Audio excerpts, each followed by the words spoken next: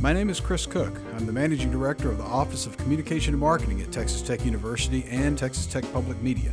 Texas Tech University is full of great communicators, and together we hope to bring you perspectives and insight that can help you in your field. Communication is what we do every day, and it's intricately connected to our success and failures. This is Communicators in a Cart. When Nicole Cherry picked up the violin at a young age, she embarked on a musical journey that has taken her to some of the world's premier venues, allowed her to perform with world-class conductors, and accompany superstar artists. She's used her talents to entertain audiences, mentor students, and inspire people. Now, as a doctoral student in the School of Music, Nicole continues to share her gift with the Texas Tech and Lubbock communities.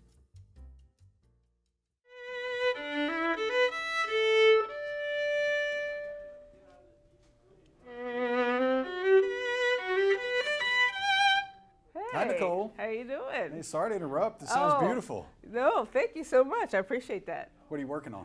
Right now I'm working on a piece that a friend of mine from school wrote me, and it's exciting. As you can see, it has a lot going on here. So these really funny contemporary composers, but this is by David Wallace, and he wrote it for me based on the research I'm doing here at Texas Tech. Do you have time to go talk about that research and some why of your not? other work? Yeah, All right, sure. Let's go do it. Okay. Great, thanks. Okay, can I bring my phone? Absolutely. You can't leave without your phone. Live without them. No, you can't.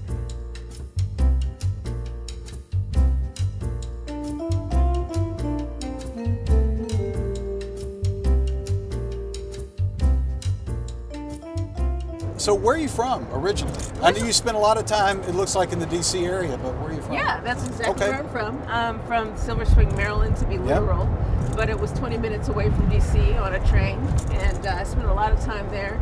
I was kind of a nerdy, geeky kid, so I would, after school, just go straight down to Southwest D.C., spend some time in the National Gallery, the Smithsonian, Kennedy Center. If I could just build a cot at the Kennedy Center as a kid, I would have, you know.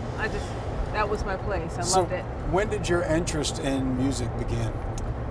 Just really early, Chris, because my dad played piano, and he minored in piano in college. So every night he'd play piano after dinner, and I'd sit at his feet while he played Chopin or Duke Ellington or any number of different things. So good mix of classical. He exposed us to lots of different music, and my mom equally was supportive. She wasn't much of a musician, but she was definitely a great audience member. So me and my brother, who's older, also is a musician, and he's a bass player, jazz bass player. Oh, wow, okay. Yeah, so we were always playing in church and school, and I sang in the choir, played piano. I started on piano, but then moved to violin much later. Well, you've obviously picked it up well. Oh, well, thank you. I appreciate it. I'm working at it. So how many hours a day would you say, as you were starting out, did you practice? From the get-go, I can't even say it was hours because I was kind of young, but I practiced a lot because I was very passionate about it, the music itself. So I guess I would say 30, 45 minutes a day at the beginning. Yeah. And that wasn't like in a row. That was like different. I would pick it up 15 minutes, 15 minutes, 15. I got to go practice. And it was kind of like a thing, speaking, we're in a golf cart, like Tiger Woods' mother would say, you can't golf till you do your homework. Right. And my mom would always kind of say that to me, you know, finish your homework, then you can go practice.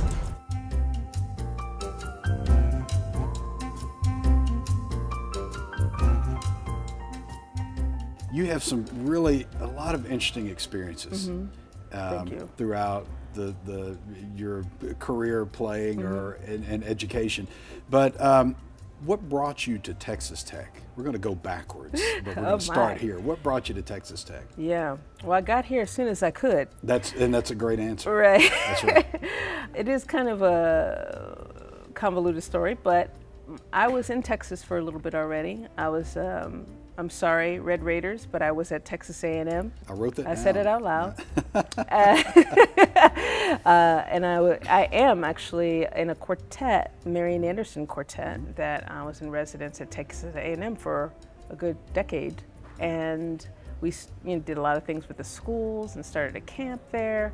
And one of my members had a kind of personal affair that she had to take care of. So we took a hiatus, and my whole entire life I had wanted to get my doctorate. And education is just so important to me. Right. And also evolving as a person is so important to me. And so I said, I'm not going to leave this earth without this doctorate. I just something that I needed to do. So I took this moment, you know, hoping for my colleague, but also took this time for myself to get the doctorate. And so I applied. As you know, there's a lot of great music schools in Texas. Right. You know, but I sent a lot of emails, and Annie Chalix Boyle emailed me like almost 10 minutes later. And she said, come, you know, and she just was not hesitant. We set up a time. It was probably November or something, some weird time of year.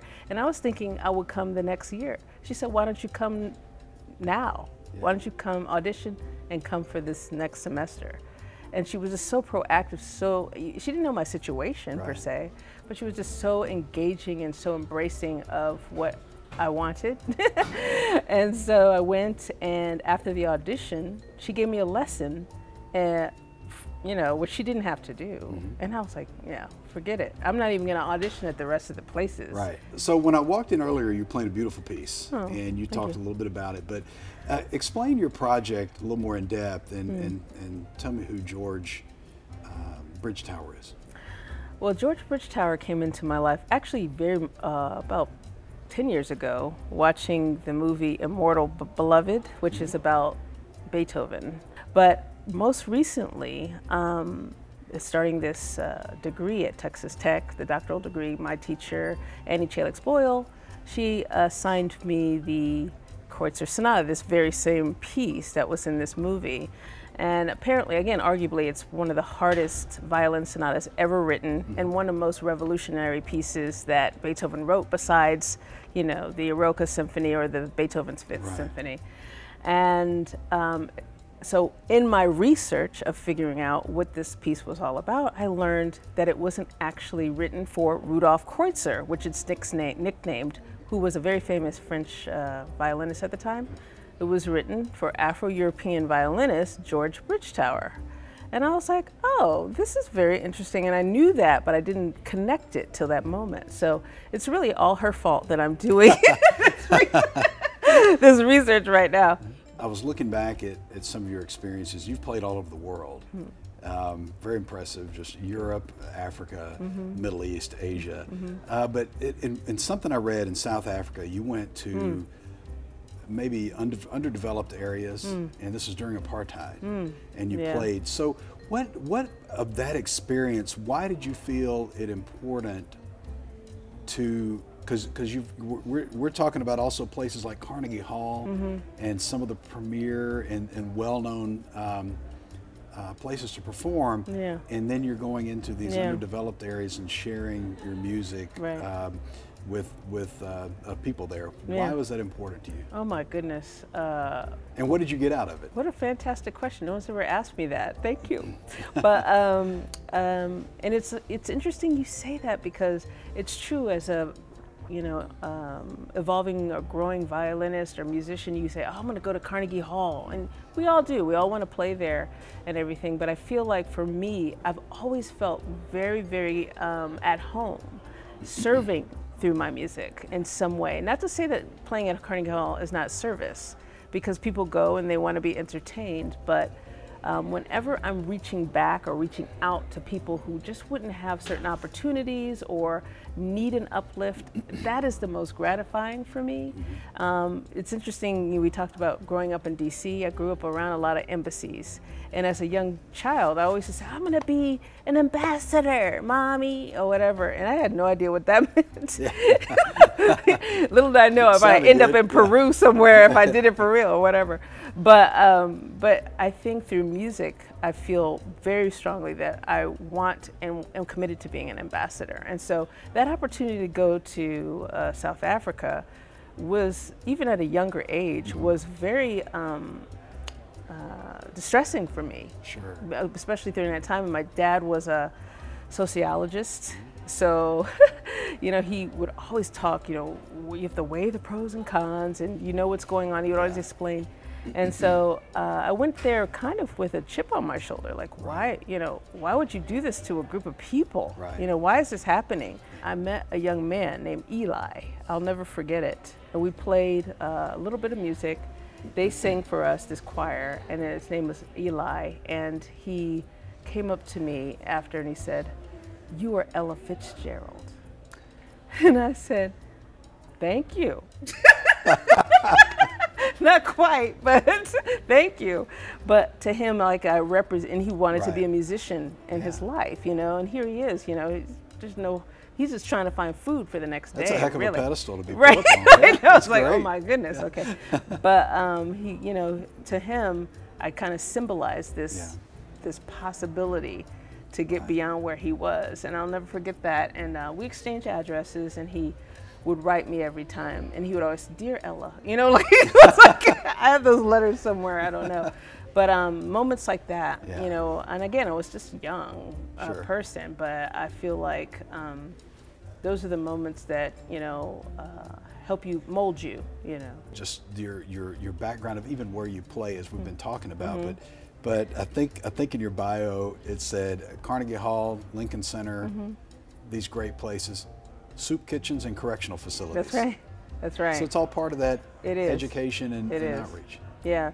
All the greatest stories come from those soup kitchens too. Right. You know? and they're probably very appreciative of the they're performance. greatly appreciative. Actually, one time my quartet played at a maximum, how do you say, maximum security prison, exactly. And we went in, and we're getting, you know, checked, and the whole thing was crazy. And then we go in, and we're just going to play some Dvorak and Mozart for them. You know, that was the whole thing too, is that you don't fixate the music for the situation per se. Where, you know, the music is for everybody, and it's all, you know what I mean? It's all equal. So we're playing the same programs we play at Carnegie Hall. Carnegie Hall, soup kitchen, same program, you know? But the atmosphere is so different, right? I'm sure. Well, it's a little different at a maximum security prison than Carnegie Hall, just so you know. But anyway, while we're playing, it's like we're playing this climax, and they're like, "Whoa, yes!" You know, and they're yelling, and they're like, "Thank you," and saying all these things. And then we finish, and they're standing up and cheering like it was the Super Bowl. Right. And I'm like, I want to come here every week. This is an audience right here. Right. You know, it's the greatest. Well, that's the awesome. greatest. Yeah. And same thing with juvenile detention. Right after, they stand up and they say, "Thank you so much for this wonderful performance. It was so meaningful to me for this, or whatever." And it just, I mean, it moves you so much. It's beautiful. So, last thing. Yeah. I might get these series wrong, but I know I'm going to get the last one right. So, you not only play, but you also sing. You beatbox. I read that. I read that in your bio. You beatbox. Right. So I should erase that. So we're not going to get a sample of that? Where's that website again? Did we get a sample of that, or? Oh, beatboxing? Yeah. Okay, sure. I can't rap or anything. That's okay. I just want to, Just for the heck of it, sorry. That's okay.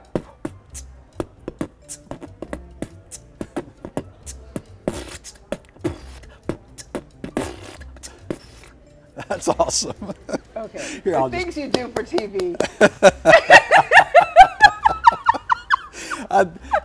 When I read I read that today. I said, "Oh, I'm asking her that. We've got to see if she'll do it." Usually, though, somebody's rapping. So ready? Well, yeah. Well, no, yeah. Now, see, I almost got caught because, oddly enough, I know all the words to Cool Mo D's I Go to Work. Oh. And so I was being interviewed, and somebody said, "Hey, we saw this. You're going to give it to us." Yeah. And I was like, "No, I'm not, because it's awful. It's awful. Do it. No. Okay. I can sit here and Okay. I called you out on it and you did it, but I can't. Chris! I can't. The lasting impression here can't be me doing Cool Mo D. So there. But I just love that you know the words of that. That is awesome right there. You know. But Nicole, thank you so much. I mean, there's so much more about you that I'd love to cover, but we might do a part 2 one day. That would be so great. I'm enjoying myself. Yeah. Thank you so much, Chris. I appreciate it. Nice talking to you.